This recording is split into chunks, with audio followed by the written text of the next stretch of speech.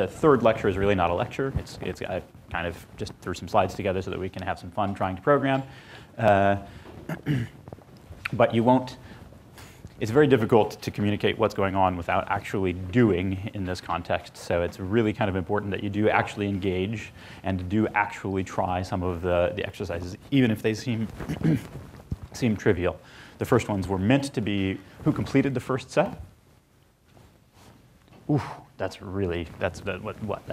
terrible percentage. Okay, less drinking, more doing. It's actually really cool, and I beg you to be engaged. There's interesting stuff here, and I think as much as I stand up here and talk at you, Yura said, I think somewhat correctly, that the introduction was, the structure of the talk might have been better last time if I'd done exciting, boring, than exciting, rather than boring, boring, boring, boring, boring, exciting at the very end. Fair enough. But I think that this is one of this discipline, this area is one of these areas where you gotta get into it and start thinking in the style of the area to understand what's going on, because it's a little deeper than it might at first appear. Anyway, so I left off a couple of slides last time, so when people are walking in, I'll just talk over those slides quickly. We'll look at the exercises and their solutions for the first set of exercises, and then I'll get into the second lecture. So I wanted to stress that what I'm talking about, if you spend the time doing the exercises here, what you learn will be applicable to the broad range of Turing-complete probabilistic programming languages as they exist today. I'm not giving you a lesson in Anglican. I'm not trying to promote Anglican per se, but instead trying to show you how to think in this kind of new way and try to convince you that there's something actually interesting going on here. So one of the things that I wanted to do is to point out the difference between sort of church syntax, venture syntax, and Anglican syntax, and show you that they're basically the same. Comparing Anglican, church, venture, we want to make sure that you understand that I'm not brainwashing you in terms of a particular language. So let's put. So last time we did a bunch of examples, one of which was Gaussian with unknown mean. I'll put venture and church up side by side and point out that this is basically the Anglican syntax down here, where if we're doing, this is just Gaussian with unknown mean. So here we assume that there's some unknown mean that's normally distributed. We assume that there's some function that generates random variables distributed according to a normal distribution with that unknown mean. Here we have an anonymous function standing in between, no particular reason. Then we observe the output of this evaluation taking value 5. In other words, we observe a draw from this normal distribution taking value 5. We observe another draw from the same normal distribution with value 6. Then we predict mu. Now, venture differs slightly in its calling semantics from Anglican, syntactically and semantically in one massive way, which is there are infer directives in venture, which allow you to specify particular kernels for doing inference, and in fact binding subsets of variables or naming subsets of variables to perform different kinds of inference on. And if I'm correct here, I believe that infer progresses the state of the execution machine one step in terms of a sampling step. Fair? Yeah. So basically, when you write an Anglican program, it just begins generating samples. In venture, you actually tell the machine explicitly how many inference steps to perform by interleaving infer steps as often as you would like. And you might specify in an infer instruction exactly what kernel to run and for how long, so on and so forth. Okay, so I talked about venture being sort of also interfaced. One interface to venture is the same kind of interface as Anglican. You write some code, and you run it, you see what its output is. It's interactive in the sense that there is a RIPL that you can download, and which is the read, infer, predict layer, which is like a scheme read, evaluate, print loop, except that it has stochastic instructions, blah, blah, blah. So you can type these in and see exactly how the program is evolving over time. It also has this sort of Python outer language within a language interface where you can instantiate this essentially a library and then call functions on that, which correspond to the same set of statements here, essentially. So v.assume says get mu normal, and you can sort of see what happens. So there's the language within a language, and then you can draw some posterior samples, which basically does this infer, interleaving, and then because you're in Python, you can actually manipulate the samples that come out and plot them directly, and so on and so forth, which is kind of nice. So if you're a Python person, this is maybe one way to go, instead of my old school Unix hackery, where obviously you do a lot of shell scripting and random plotting. Okay, so the church syntax is almost the same, but there's a different way of invoking inference in church. So here we have some observed data. The observations show up in these observed statements in Venture. Here we have some observed data. It's a different data set. That's fine. The number of observations is the length of that. Then what we do is church has a function called query or image query or something like that that takes an internal procedure. So basically, it takes a model, which are these defines. So you define the mean, the variance, and the sample, the procedure from sampling from a Gaussian. You specify what you'd like to predict. That's this query expression. And then you specify a set of constraints. So here we ask whether or not, with equality, the observed data actually matches exactly the draws that came from these Gaussians. Okay? So when you run this will run image query. It will run Metropolis Hastings over this little program and generate a set of samples. So now kind of it's a scheme within scheme thing where this set of samples, then you can manipulate and do whatever you want. Now what's kind of nice here is that you can write query over query, and there's crazy things that happen with that, and I recommend that you look at ForestDB and Andreas Stuhlmüller's website to think about the kind of things that you can do if you do inference about inference about inference, and there's recursive inference about inference. This kind of thing, as I hopefully will be able to convince you today, can be written in this language as well. So there's no difference in expressivity, but natively you perform queries in Church, and natively you write programs in Venture and Anglican. So this is basically exactly Anglican, with the exception that you don't have to stick these infer statements in, and Anglican doesn't give the ability to mix Metropolis kernels or mix inference procedures. And of course, Anglican does not have Python bindings, but it does have a coherent streaming interface in the kind of Unix way. Okay, so if you've started playing with things, the realistic limitations, and I hate to say this, is that really we're still at the point where you can really actually, in probabilistic programming systems, deal with small models. Okay? That doesn't mean not expressive models. It doesn't mean whatever. But we're not at Google/Facebook/whatever scale. There's a DARPA program, which is sponsoring Venture in particular, and my own lab, that will hopefully change all of this. We have some interesting avenues to scalability. Venture has this sort of very nice inference programming idea. It does efficient computation in terms of reusing program traces. Probabilistic C is compiled PMCMC. Probabilistic JS is a transformational compilation approach to doing inference in Church. These are basically the next step in scalability towards actual practical ability in really big domains. And by small model, I should stress here that by small model, it does encapsulate most NIPS publication size problems now.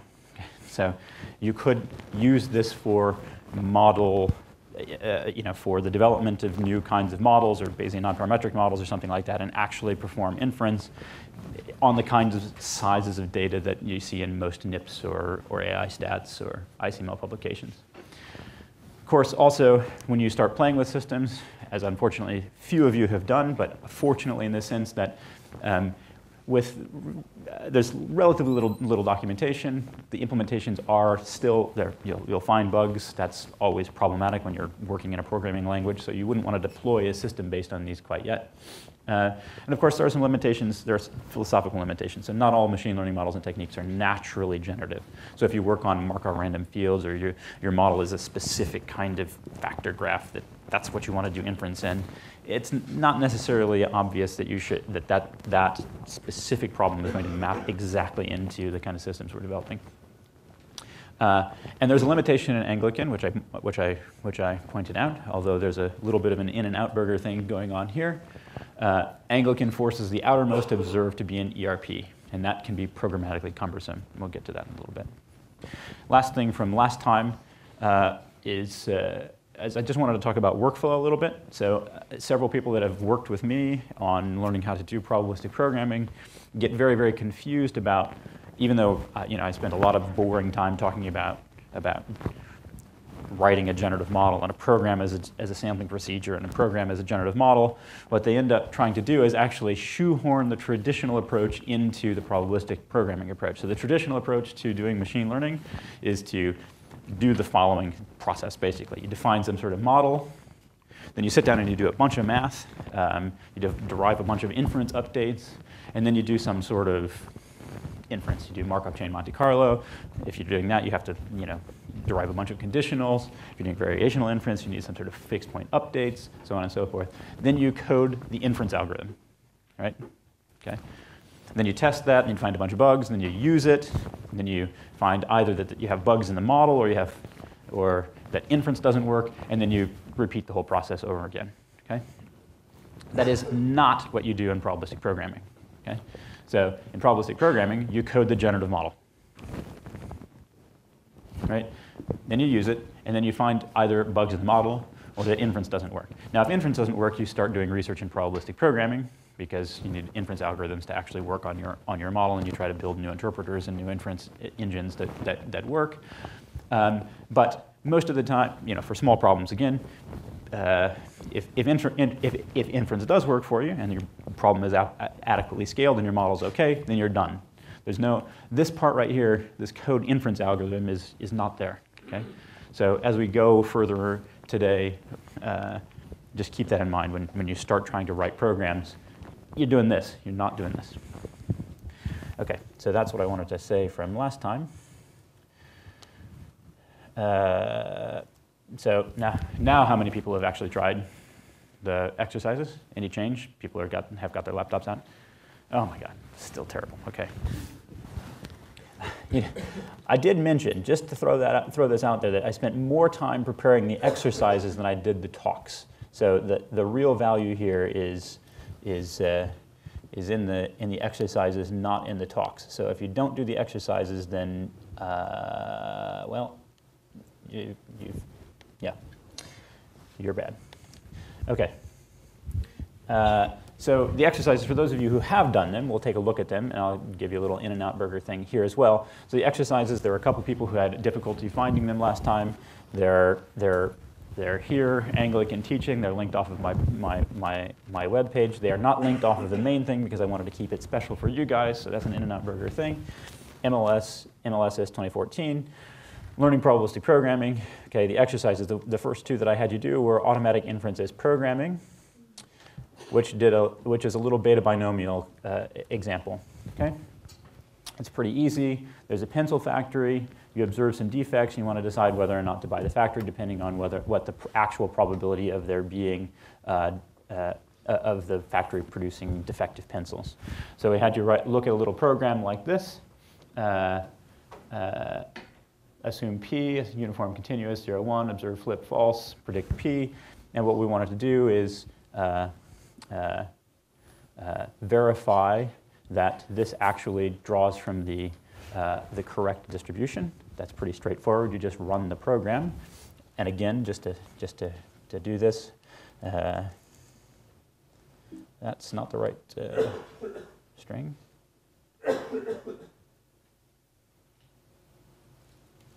I won't do that because I want to get to the lecture. Anyway, so it does the right thing. We the next thing is to change the individual draws of flip here. Let me go back. Here. These observations of true or false to be a binomial draw. And then we ask you to change the prior. Now, this one you're not going to spend a lot of time on because it's really easy, but here's another in-and-out burger thing. If you change questions to answers, the answers are provided, okay? So you can go in and you can look and see exactly what's going on, how to replace, so how to write the next program where you observe a binomial quantity, so in other words, 7 failures or in 10 draws from this model with a beta prior on the success probability. And here's a kind of an answer to the last question, which is how would you write sort of a crazy generative model for the success probability that we would have a very difficult time doing analytic integration or inverting the model analytically. Yep. I have a question. Yeah, yeah, great. I noticed in this last part of the first exercise, it says that it's a cutoff, so basically cutoff exponential, but actually what it does is just puts all the probability mass on 1. So you're saying what the or the rest of, I mean the rest of the probability mass that is behind 1 and exponential, it just puts it at 1, because it's always 1. That's correct. But then kind of gives the strange behavior, I guess. Okay, so the question is basically you're asking a modeling question, right? Okay, so the question is basically, let's look at this program. What is it doing? Okay, so we have some success probability p, and we want to put some sort of prior on it. And naturally, all of us as Bayesian, this is a great question. Naturally, all of us as Bayesian statisticians would say, well, what's the natural thing that you would do? You'd put a beta prior on that success probability, and then generate from that, and then generate your data, and then do a model inversion. Well, this is just an example. The only reason to put this up here is to give you an example of the fact that you can be extremely flexible about specifying this prior. Okay, so the point was raised that this is kind of a crazy prior on the success probability. So z is exponential 0.5, so we've got some sort of heavy tail thing off to the right. But then p is defined to be if z is greater than 1, it's 1, otherwise it's z. Okay, that's fine. It's a prior. It encodes some idea about what you think the true failure rate would be. You can look at what that distribution looks like. Maybe it's appropriate, maybe it's not. You can't analytically invert this model, but in a probabilistic programming context, it's absolutely no problem. So that kind of flexibility can either be a good thing. I think of it as basically always being a good thing, because you can actually specify your real, true prior beliefs without sort of shoehorning your belief into some sort of existing distribution or something that may or may not correspond to actually what's happening in the generative process. Does that make sense? Or is anybody paying attention? Everybody's looking at Facebook now. The next question, the next set of questions was something about the arithmetic expressions example. Who completed this one? Oh my dear God. Okay, let me stress again. If you don't do these exercises, then you're missing almost the entire point of what I provided for you. Okay. So in the next break, you can start on this one. It's pretty easy. It actually gives you the code for the arithmetic expressions inference procedure.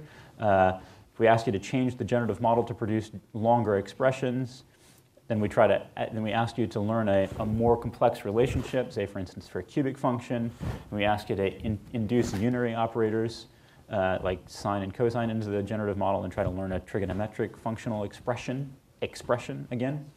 So just to give you a little bit of a hint, so again, the in-and-out burger thing applies here. Excuse me. If you change that to answers, You get the answers. So if we look at this code for producing, let's go to the website actually, because the code is on the website as well, and we'll ask you how to solve the first question, and then we'll go on to the lecture. Okay.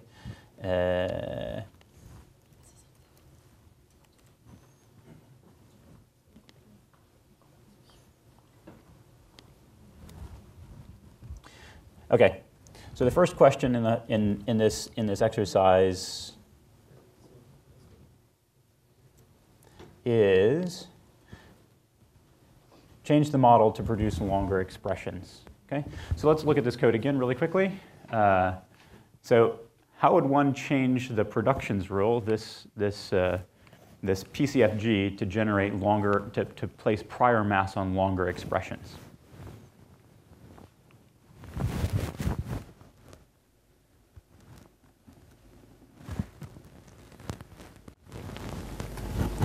Assign high probability to this, to the generating carbon, not the one that introduces constants or variables. Okay, so what would that be? So the suggestion was you could introduce higher mass, you could give higher mass to the generating part of the code rather than the one that generates constants. So where's that? Where we have discrete list here, increasing that number. Okay, does everybody see why if you increase that number, you're actually asking for the inference engine to produce longer expressions? Who sees it? Who doesn't see it? Okay, all right. So let's read this code just again really quickly so you get a sense of what's going on. So this is a PCFG, right? So this is a procedure that defines an expression type, which is a discrete draw from a list. The list probabilities are 0.4, 0.3, 0.3, okay? So when you draw from this, you're going to either get 0, 1, or 2 with those probabilities, okay? Then we condition on the expression type. If the expression type is 0, then what this code does is it draws an integer constant by running a procedure defined up here, which actually, the line just above this does that, which draws a uniform discrete number between 0 and 10. If the expression type is 1, it returns the expression x, the value, the symbol x, excuse me. And otherwise, it creates a list, okay, i.e. basically parentheses in Lisp, right, where it takes the nth element of a list consisting of the symbol plus, the symbol minus, the symbol times, or the symbol safe div, where safe div is defined here, okay, picked by drawing uniformly from a discrete distribution over with equal probability over each of those expression types. Okay? So it chooses an expression and then recursively calls productions. Okay? So the recursive call to productions enters again here, defines an expression type, which could be either an integer constant or the symbol x, or yet another operation with another recursive call to productions. But when this exits, it will have generated a large number of, it will have generated an expression tree, right? So it will do something like this. The first thing it will do is it will pick what goes here, plus, for instance. Then it recurs and says it's going to build something here as well, right? And it could be minus. Okay, then it recurs again, x and 7. And here it could be just a constant, 8. No, technically it's not parentheses here. Okay. And what this builds is an expression, okay, that then gets evaluated, and that's this expression. This is a prior on these expressions, right? We're doing inference over the expressions themselves, right? So again, now that I've done that, how do you place prior mass on longer expressions? You've already answered the question correctly, but for those of you who didn't get what was going on, so how do you do it? Somebody else?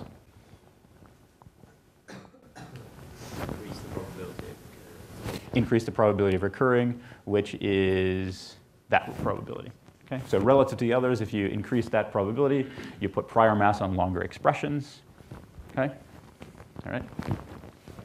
And going on, so how would you introduce unary operations? You would just add a new conditional. That's right. So adding unary operations says you just add a new conditional, so you can put an expression type here, which would be a unary operation, which takes one argument, returns some sort of symbol. Okay. How do you do trigonometric functions? You introduce, how do you do inference over trigonometric expressions? You introduce unary operators, and instead of having two productions here, you have a single recursive call to productions. Make sense? Okay.